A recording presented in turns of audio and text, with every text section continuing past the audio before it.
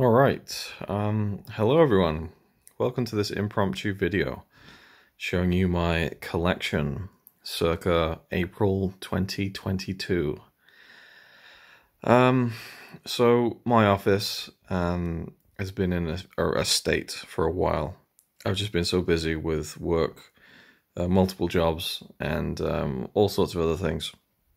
I'm sure you've noticed my video upload output has drastically dropped. And I've talked about that before. But anyway, so one thing that just has been an issue for me is my collection, because I've been trying to sell stuff. You may have seen my sale stream. You can still contact me on Twitter. I'll leave that one in for free if you want to buy anything, and you can check out the stream to see what I am selling. But regardless of that, so I've been like pulling a lot of stuff off the shelves, right? So I can stack them up and see what I'm going to keep, what I'm going to sell. And then the process of putting them back onto the shelves. And then also there's just been stuff building up, stuff that I bought. There's been piles here, piles there. This floor being clear is pretty remarkable at the moment. So it took me hours and hours, and it's still all unorganized. Well, mostly unorganized, which tweaks me the fuck out.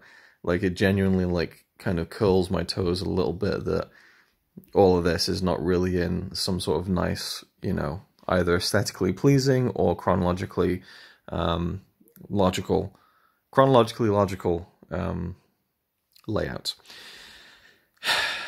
And then the fact that these shelving units are all uneven, and some of them have cardboard underneath them, and they don't line up properly, and that's bugged me for a while. We've talked about this in the past.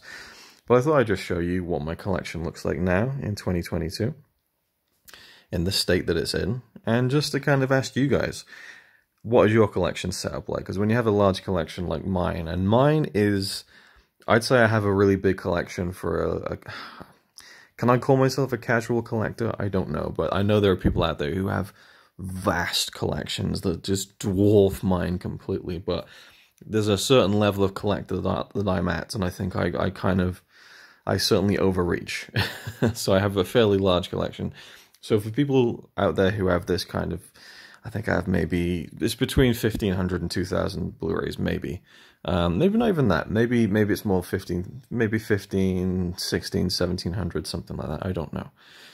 But then it's like, do you count films or do you count single titles? Is one box set and one title? I don't know. It's a fucking lot. Either way.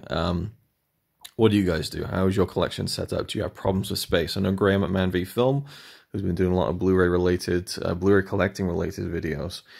He's been kind of chronicling his kind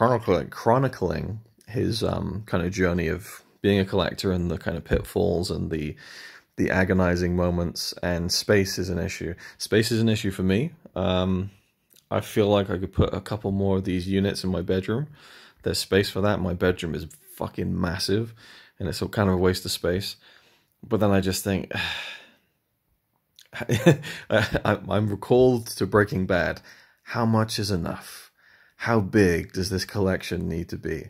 And all along with the journey of conquering my collection, you know, the amount of films I haven't seen in my collection is still so ridiculous that I'm really trying to, you know, do better. Anyway, so I'm just going to show you what's what and where most of my films are, and so on and so forth. And the fact that almost everything is off the floor is at least something of a weight off my mind. So yeah, most of the room is a tip. Well, not really most of it, but there's kind of like that corner is just, do you ever have a corner where you just chuck shit you just can't be bothered dealing with right now, and it stays there forever? And then there's all that stuff as well, and it's a bit of a mess. But at least this side of the room looks a little bit more neat. So up here we have the premium collection, completely out of order. But I do like myself a good premium collection. These are motherfuckers when they're 2 for £15, because it's just so easy to grab so many of them. But this is where you get into like really like Alan Partridge, Zodiac, imprint release of The Gift, Sorcerer, Studio Canal of Kind Hearts and Coronets, some digibooks, Arrow Video, completely out of order. More Arrow Video box sets. I have a lot of Arrow Video. Well, I say that. I know some people have huge Arrow Video collections, but considering I'm not a big Arrow Video guy, per se, even though I think they are perhaps the best boutique label in the world right now, it's surprising to me that I have that many. Random steelbooks, some artificial eye stuff, completely random mix there, just makes no sense whatsoever. Same down there, and then also the old Sony Collector's Editions, which I would credit and indict with as being like the kind of the line that kind of really threw me off the deep end in terms of collecting things that are numbered. So I collected all of these because they're numbered, and they're all out of order. I don't think there's even a single sequentially sequence there. 18, 1, 10, 17, 26, 13, 3, 16, 16. Of course, I have Groundhog Day twice because you just have to. Dash Boats, which is 8, 5, 11, 19, 9, 4, 2, 15, 12, 7, 14. It literally is probably, that's the most out of order it could possibly be. The only thing that is really in order here is the MOC collection. So we go from spine number 1 all the way down to the most recent releases, which I actually don't have. There's, I think, the two most recent ones I don't have, but otherwise everything else is here. Down to spine number 259, The Love of Jeannie Nay, and then some other Eureka releases. The Harryhausen box sets, more random special editions there. But I will, of course, grab the most recent Eureka Masters of Cinema stuff. I was gonna put like all my kind of franchise box sets along here, but I just don't trust this. They're not attached to the wall, you know, and I'm a bit edgy about it. But also, this ain't level with this one, so it just wouldn't look as, I don't know. It's tough. It's tricky. This is the 4K section. Again, entirely out of order. I say entirely. We got the Spider-Man trilogy together. We got the Star Wars films together, but you know, we're mostly out of order. Some anime stuff. That's the entirety of Makoto Shinkai's filmography. Mamoru Hosoda, the Studio Ghibli collection. I have all of them.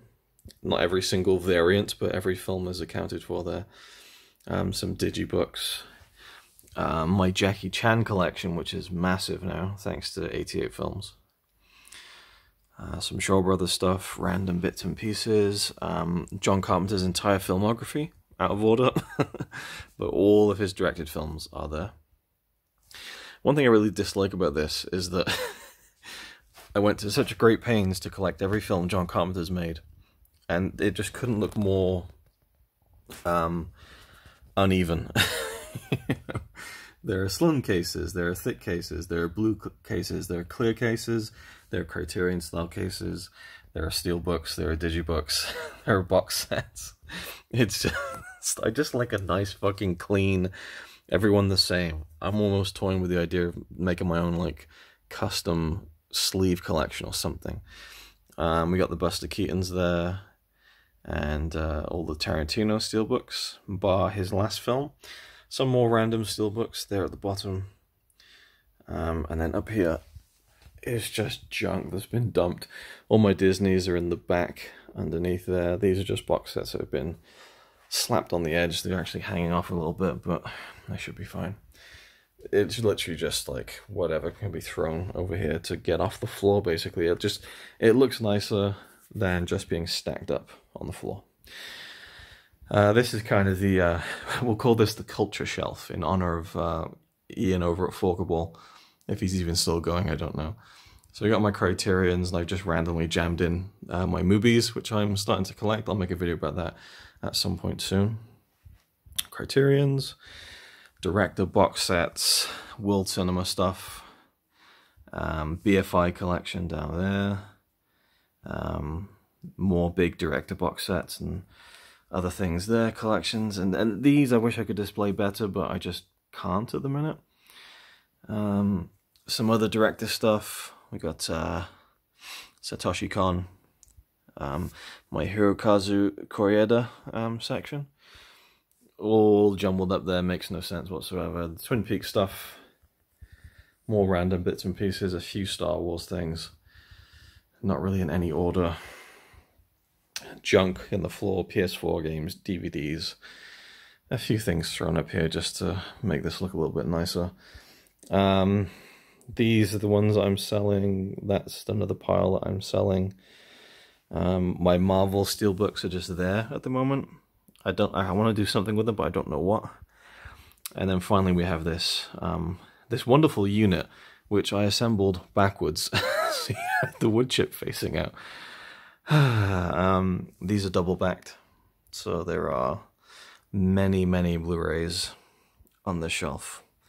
And then a few of the oversized things here. These are mostly books, but we have the Kiki's 30th anniversary Blu-ray, my Rush collection of Blu-rays, the Gamera set, and then of course the Gojira. So that is pretty much it. This is my Tray Paces special. This is my porn collection, which I keep hidden at all times. There's probably about 2,000 porn films on Blu-ray there. Anyway, so there we go. That's the collection. Hope you're all doing well. But yeah, how do you organize your shit? Because I don't even know where to continue at this point. Because I've definitely started, but... Oh, I just ran out of filming there and carried on for an extra 2 minutes. I was going to say, I've definitely started, I just don't know where to go from there. And I was pointing out that because this house is so uneven in terms of the way it's been constructed many years ago, I would assume, considering that my grandfather was born on this street, a few houses down, it does not go flush against the wall. You put it straight down on the floor, and this is how big the gap is. Like, you can fit my whole hand in there. It's ridiculous. And especially when it comes to this shorter unit, or slimmer unit, which is not as deep. And so that one itself is like fucking nuts.